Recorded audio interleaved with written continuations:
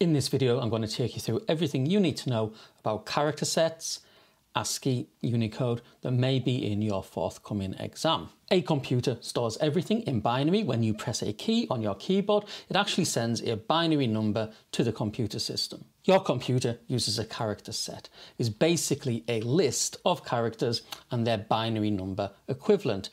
Every character has a binary number associated with it. A character set represents all of the letters, numbers, symbols that are available to your computer system. They are logically ordered. Let me show you what I mean by that. The reason I think the exam board want you to know that character sets are logically ordered is because they may give you a value and then expect you to be able to work out subsequent values. For example, they may give you the value for capital A and then expect you to work out programmatically what a G would be. They also need you to understand this code. Later on in the specifications, ASCII is referred to again. The OCR exam reference language uses the code ASCII, and that converts a character into its ASCII integer value. It also uses CHR, which takes a number, for example, 97, and then returns the character back to you. You do not need to memorize 65, 97 or whatever. If they appear in your exam, at least one number will be given to you, and from that you can work out the rest. Okay, let's have a look at what we've got here. I have told you that A equals 65, so because it's logically ordered, these are the values in decimal. What actually happens is the table stored inside of your computer system, be that your phone or your Skybox or whatever it might be, it's stored in binary. You will notice capital A and small a have completely different numbers. Because they are completely different characters, we need to be able to represent either or both. And again, they will have a numerical value which is stored in binary inside of a computer system. It may be worth pointing out that these numbers here are the same in ASCII and in Unicode. ASCII is a subset of Unicode. So Unicode uses all of the ASCII stuff and then more.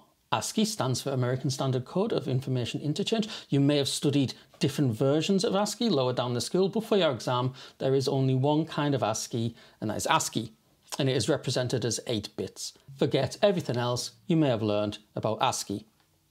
8 bits. Because it's 8 bits, it can store up to 256 characters. Each binary number represents a character. We can store 256. The biggest number we can store is 255, plus we can use 0, so there's our 256. This is sufficient for basic systems that would use English characters, numbers, and some symbols.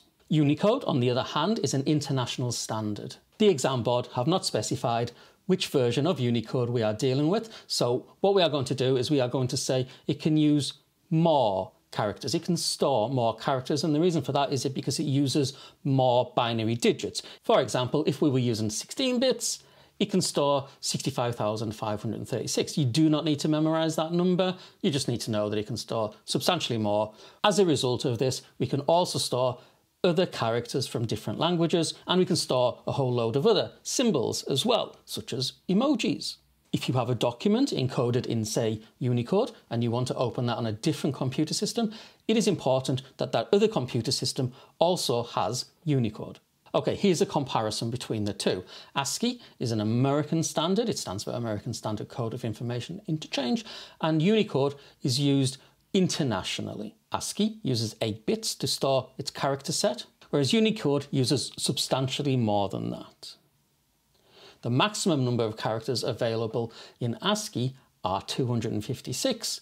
In Unicode, it's substantially more than that. ASCII stores English characters, numbers, and some symbols. Unicode stores all of that, but in addition also stores characters from different languages and other symbols such as emojis.